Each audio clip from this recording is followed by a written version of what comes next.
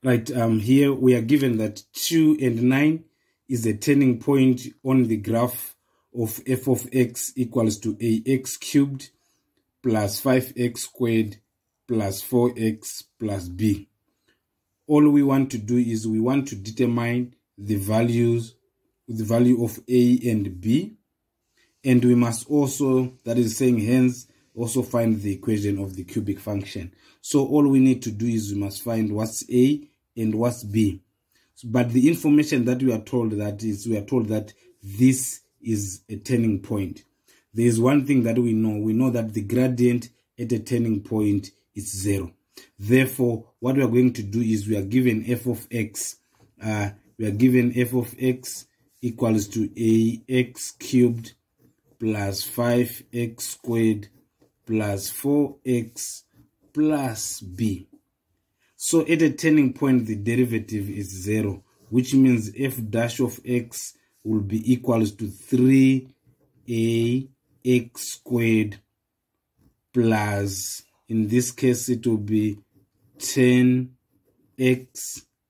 plus 4x, we differentiate 4x, we get 4x, then plus b, you differentiate a b, since it's a constant, we get a 0.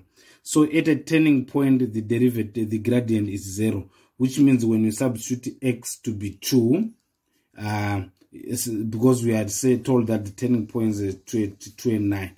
So which means if you substitute x to be 2, the gradient must be 0. So which means we are saying 3a into 2 squared plus 10 into 2 plus 4, we are saying it's equals to 0, which means this becomes 2 squared, that's 4 plus 3, which is 12a plus 20 plus 4 equals to 0, which means 12a equals to minus 24.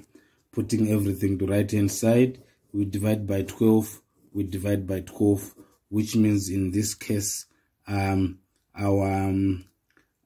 a is equals to minus 2. So immediately we find our a, we substitute it into the original, which means it will now be equals to y equals to our a, which is 2x cubed plus 5x squared plus 4x plus b. Now, all we now need to find is now we must find b. But look here, we are told that 2 and 9 is the turning point. Besides being a turning point, it's also a point on the graph. So our y is 2, our x is 2, our y is 9. So in place of y here, we substitute 9 is equals to 2 into 2 cubed plus 5 into 2 squared plus 4 into 2 plus b, which means in this case here, we are saying, now all we are saying now here, it will be now equals to, our 9 is now equals to 8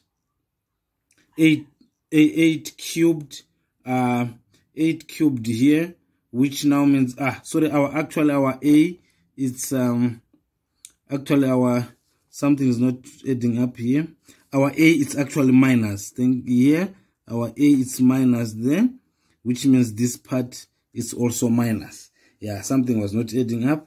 So it's 2 cubed, 8 times minus 2, it gives me minus 16, plus this becomes 20, 4 times 5, plus 8 plus b, which in this case means that my 9 is equals to 16 minus 16 plus 20, that's 4, plus 8, that's 12, plus b, which in this case means that my b is equals to 9 minus 12, which is equals to minus 3.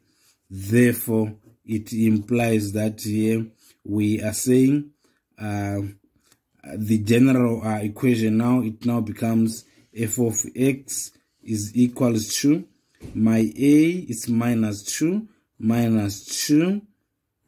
x cubed plus 5 x squared plus 4x minus 3. Thank you so much. God bless you. May you also watch the next video.